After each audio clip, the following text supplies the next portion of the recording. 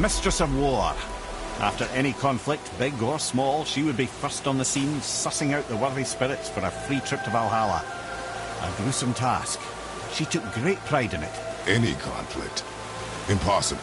It's true. She had help from her sisters, of course, but Gunnar was always first to arrive. Her judgment of the fallen was unparalleled, and an invaluable resource to Odin. This is none other than Geirdrifo, the Master of Arms in Valhalla, responsible for arming and training Odin's Einherjar. His what? His army, come Ragnarok. The entire reason Valhalla exists, you see.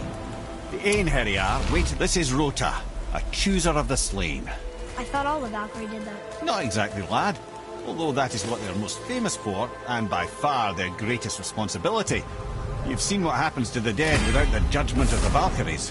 Hellwalkers. That's right. Ah, here we have Eir, the healer. A Valkyrie healer? Strange. Eir was strange, as a matter of fact. Very quiet, very calm. Where her sisters were violent Well, well. Hilda, Mistress of Battle.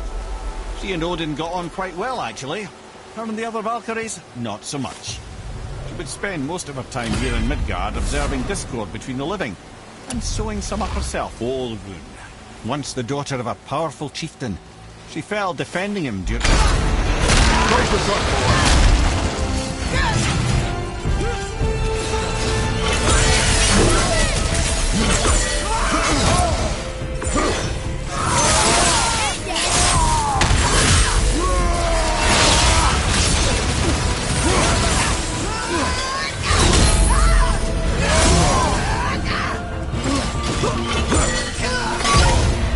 Have you considered a tactical retreat?